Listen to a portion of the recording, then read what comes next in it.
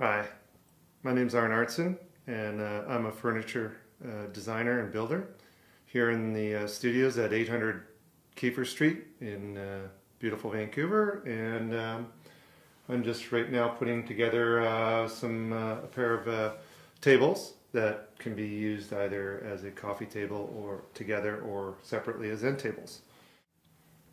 A lot of my work uses found objects that I've collected over the years, like these airplane propellers that I've bent up to make these table bases.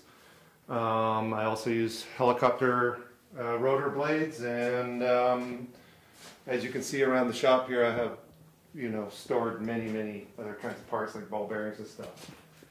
Right now I'm just putting this table together. It's this piece of black walnut, or English walnut as they call it, I cut myself from trees that blew down in around Vancouver. This one I probably cut about 15 years ago, and finally using it. This is actually going to be suspended above this part here, about 3 inches on these little stainless steel posts like that.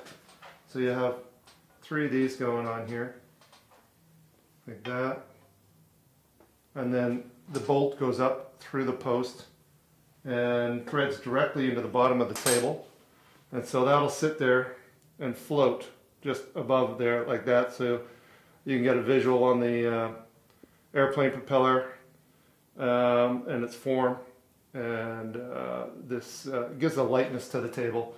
If I just bolted it directly to the blade, you wouldn't see the blade, and it just gives it a heavier look, so it's just not as nice. So this is the other top here. Both these pieces were cut out of the same tree, so they both have these notches in them. They match, so this one will get bolted onto this blade like that, and these two pieces can be put together as a table, something like that, or you can shift it over, pull this one this way. I actually like that configuration the best. And that can form a coffee table if you put them together, or you can separate them and use them as 2 separate end tables, as I said. Turn the plasma cutter, and I gotta turn on the fan so it sucks the dust down, because that's what this table's all about. Plasma cutting creates a lot of dust, so I want to get the dust out. So yeah, it's a great machine. Just pull the trigger and start cutting.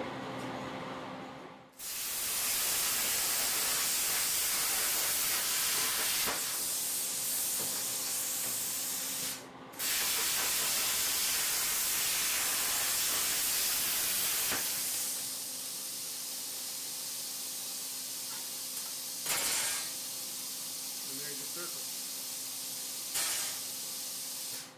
You can use any kind of template for this kind of stuff. So any shape you want, just cut it out. There you go. I can even just, with this particular machine, it's quite creative. You can just